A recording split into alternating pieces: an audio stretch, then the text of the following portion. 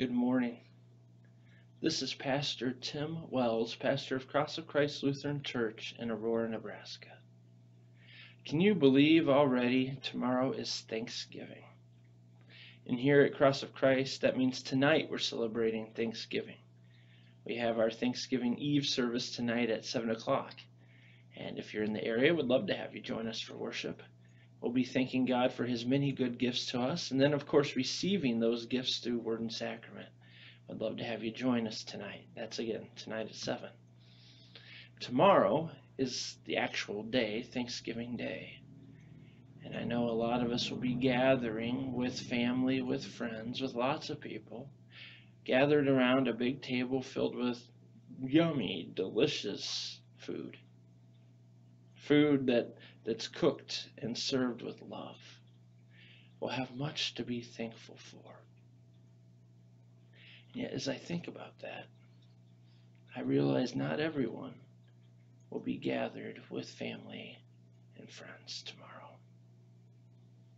I know that there are people in our own communities who no longer have a large family to gather with.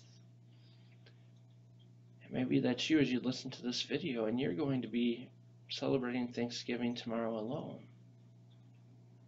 And maybe you don't even really feel a need to celebrate, because you will be alone. And not everyone's going to have that nice big meal with that yummy, delicious food. There will be some who have no food to eat. There will be others who, again, just don't feel like celebrating this year, and they're just going to skip the turkey, skip the meal. Tomorrow we celebrate God's goodness to us. And yet I know that there are some out there. Maybe you just don't feel like there's much to celebrate at all. I want to read to you from Psalm 107, verse 1. It reads, "Oh, give thanks to the Lord, for he is good, for his steadfast love endures forever."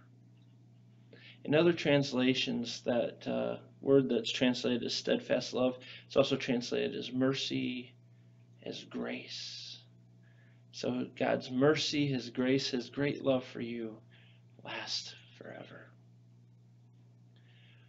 We have all been blessed by God each and every day, but maybe not blessed in the same ways. We may not all be blessed with a large family to celebrate with tomorrow. We may not all be blessed with a large turkey dinner to celebrate with tomorrow. But we're all blessed.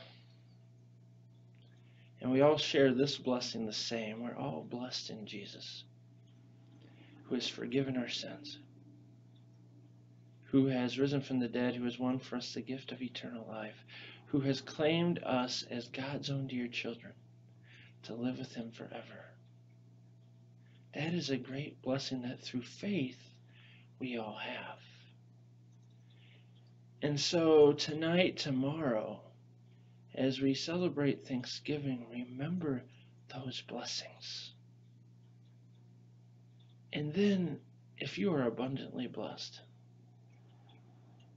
think about those who maybe aren't getting to celebrate the same way you are.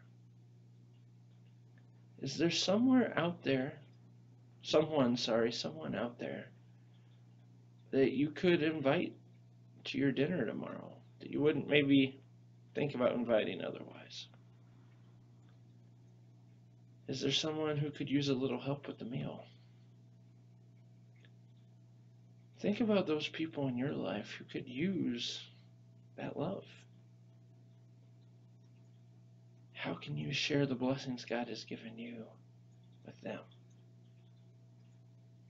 Let's pray.